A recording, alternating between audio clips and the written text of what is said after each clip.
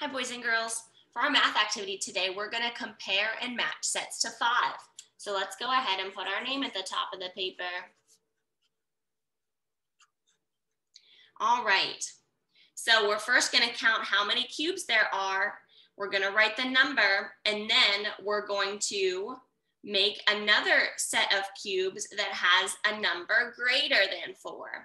All right, ready? So let's count. 1, 2, 3, 4. So this is 4. Now we're going to put a number greater than 4. Do you know what number is greater than 4? 5 is a number greater than 4. So let's put our 5 cubes. 1, 2, 3, 4, 5. There's our cubes. All right, now let's write the number 5 across the top, halfway down, and around. All right, next one, let's count how many cubes there are.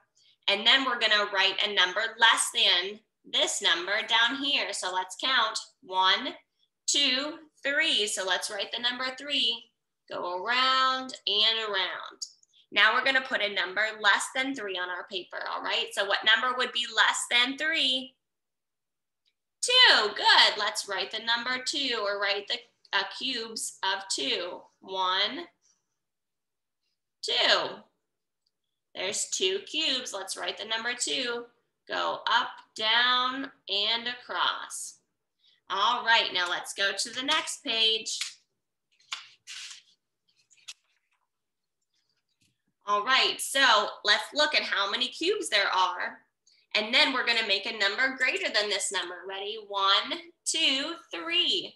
Go around and around for number 3. Now we're going to put a set of cubes here that's more than 3. So let's write 1, 2, 3, 4.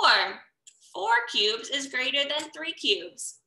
All right, so for number 2 and 3, we're going to do a little review. We're going to do 5, and then we're going to put 5s in the 5 frame, and 2, we're going to put 2 in the 5 frame. All right, so let's write the number 5 across the top, halfway down, and around.